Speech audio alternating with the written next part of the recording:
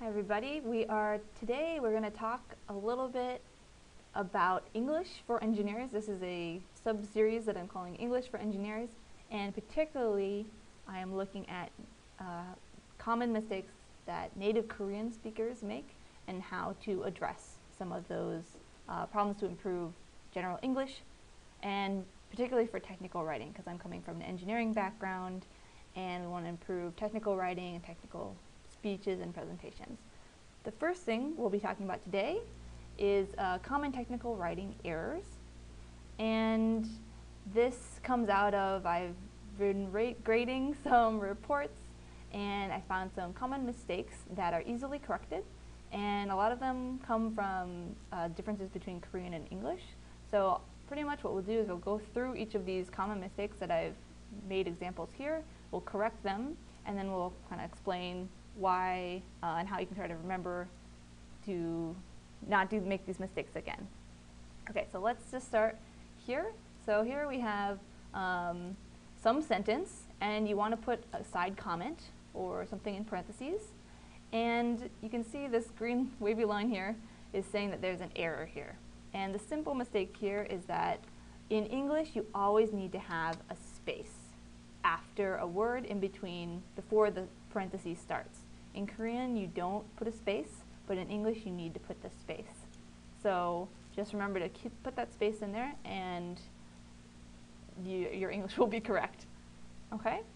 So the next one is very similar, common error, and the same idea essentially.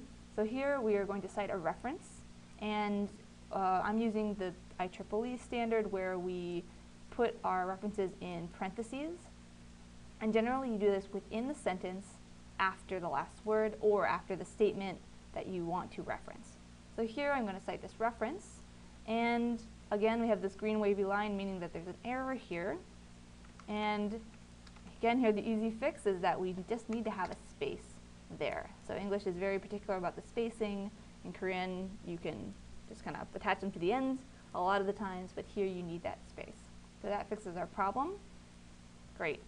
So the next one, we're going to cite another reference, and in general this, different writing styles are slightly different, but generally in the way that we do with IEEE writing, we put the period outside of after the reference. So here if you want to reference number 2 and it relates to this sentence, you generally put it inside the sentence.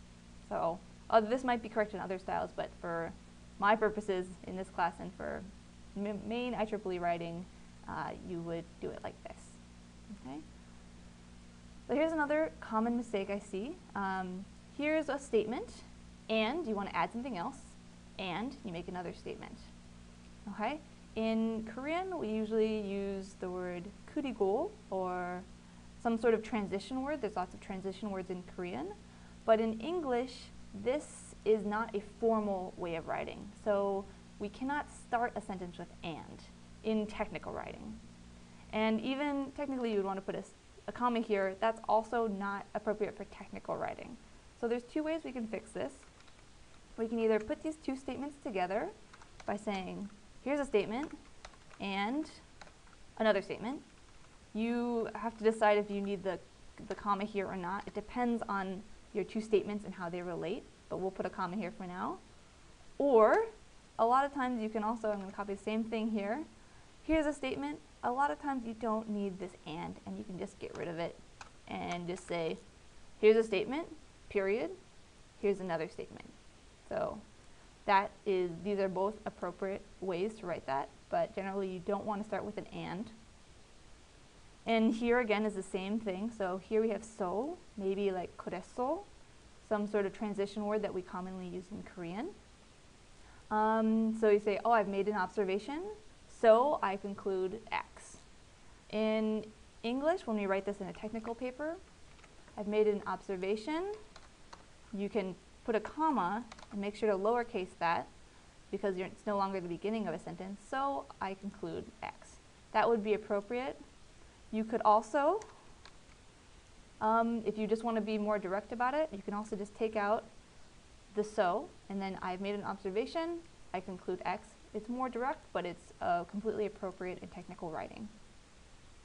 Okay. Again, we're addressing the same issue here. So we have initially we thought X, but then we thought Y.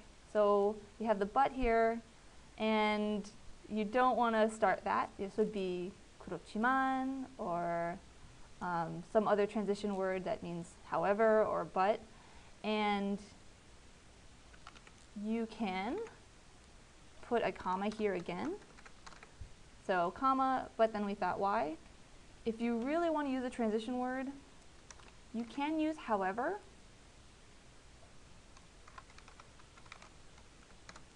But it's not, I prefer not to use this word as much as possible. So I think this would be the best transition. You could put however. You could also put something else here. You could say after, more description here, not just but. So initially we thought Y, X. After further experimenting, mental results were found something. I'm just making this up here. But you could put something more descriptive here. So after further results were, let's say were examined. And actually, there we would need to then, we thought why. So you can make it more descriptive, break it into two sentences.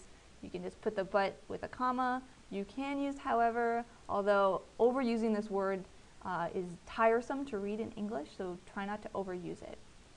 Okay. Next one, this is more for referencing figures. So you have a figure, you have to reference your figure in your text.